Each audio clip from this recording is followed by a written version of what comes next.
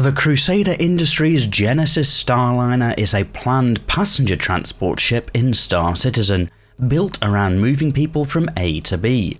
Combining the sleek and stylish design from Crusader Industries with a large frame for packing in as much as possible, the Genesis is an important but an often forgotten part of bringing the verse to life. I'm Forrester, and welcome to the Drydock, a series which delves deeper into the ships of Star Citizen. This video will explore the background behind the Genesis both in and out of game, then take a look at some of the attributes and statistics of the ship before considering how that might all translate into gameplay. There are timestamps in the video description, although if you're interested in the Genesis, you might prefer to watch this one all the way through. And whilst this channel usually focuses on what's currently in-game, necessarily this video will navigate the treacherous space that is speculation territory. Whilst every effort has been made to approach this video accurately, sometimes information is sparse and much is subject to change as time goes along, so please treat the content with a pinch of salt and not as a definitive promise as to what will happen. All of that said, let's dive into the background of the Genesis Starliner.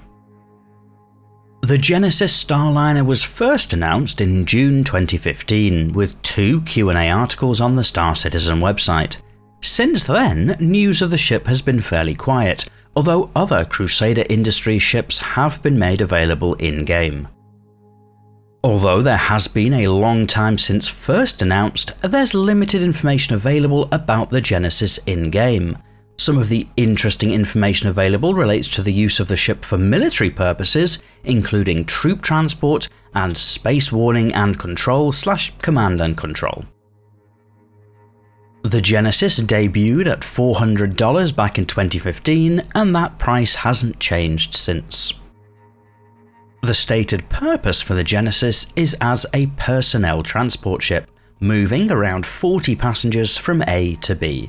The Star Citizen website describes the ship as a passenger transport.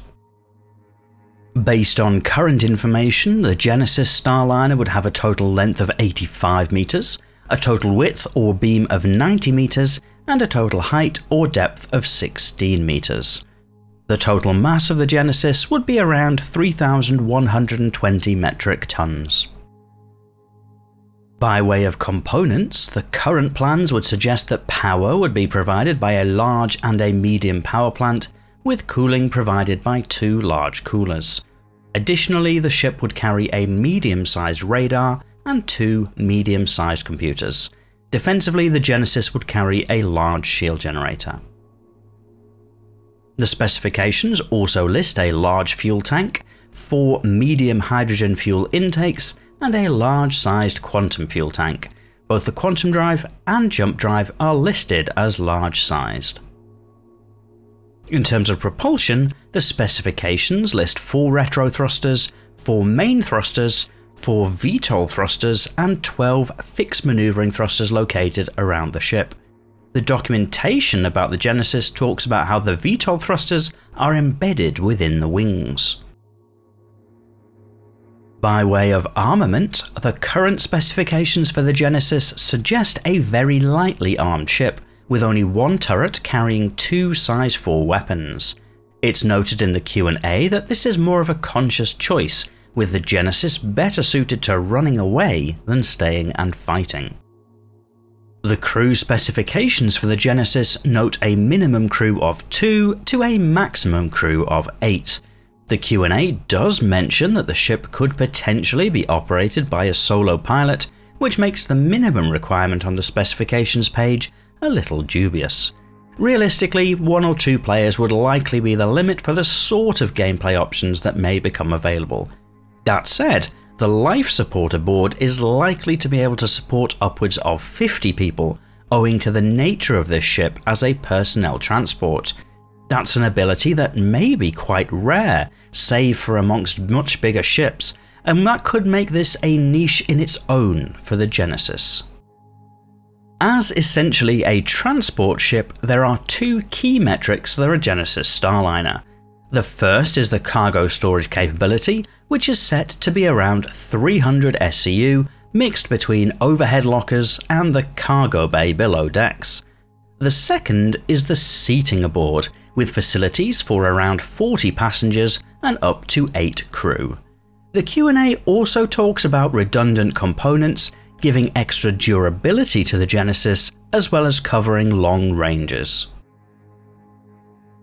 The primary use case for the Genesis will be moving a large number of people from A to B in the same way that modern commercial passenger jets do.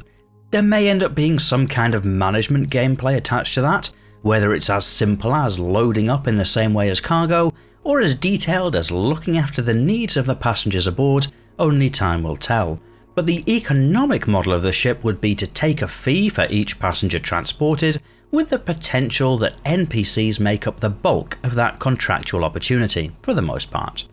The Genesis distinguishes itself from the luxury transports like the Origin yachts or the Constellation Phoenix by focusing on moving large numbers of people rather than small numbers of VIPs.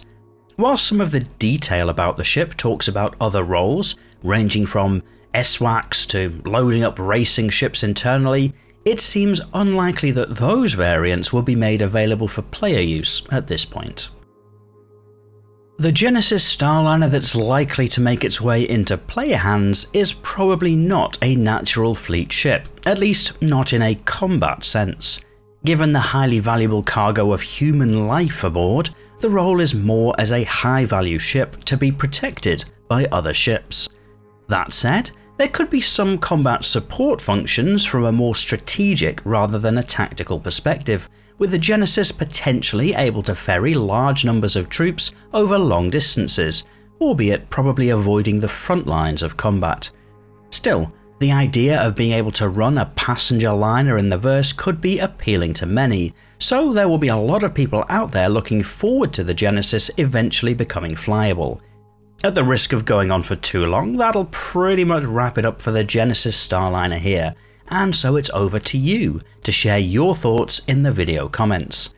If you're not yet subscribed to the channel, you might like to do that too so that you can get the heads up for new videos on the channel, as well as taking your seat in an orderly fashion onto the like button if you like heavily narrated slideshows talking about fictional spaceships. Otherwise, and as always, thank you for watching.